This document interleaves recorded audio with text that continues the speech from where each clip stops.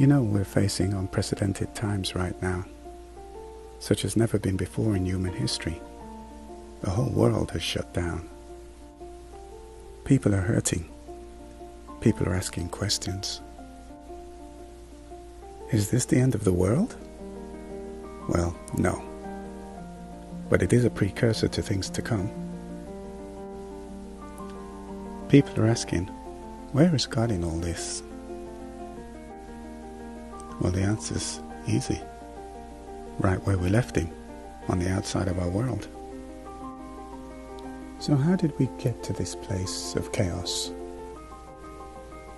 We took God out of our schools. Well, guess what? Our schools have shut down. We took God out of our places of work. Guess what? Our places of work have shut down. We excluded God from our social life. Guess what? Our restaurants, clubs, sports arenas, and our most favorite activity, frivolous shopping, have all been shut down. We took God out of our governments. Guess what?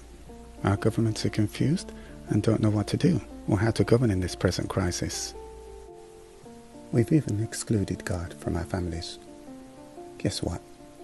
It feels like we're shut indoors with someone we don't want to be with and away from the people we really want to be with. Instead of putting our trust in God, we put our trust in ourselves, but we're failing.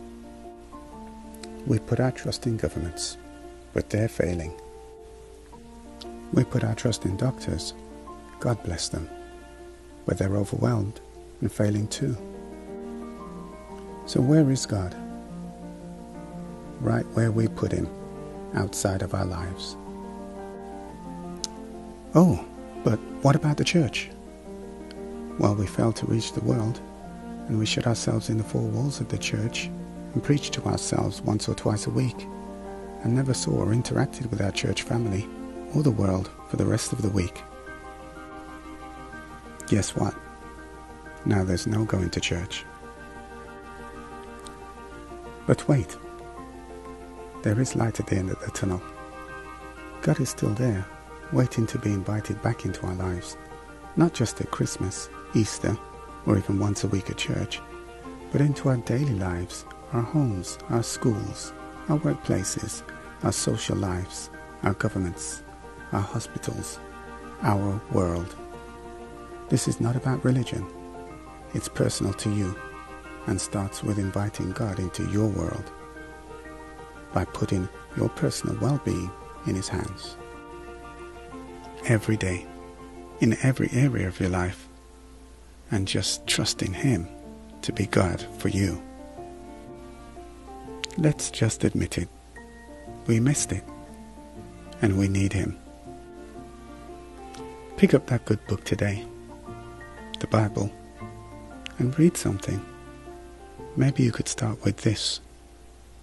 John 14, verse 6. Jesus answered, I am the way, the truth, and the life. No man comes to the Father except through me. Then just talk to him. He'll listen. He's really good like that. God bless you, and may his peace be with you.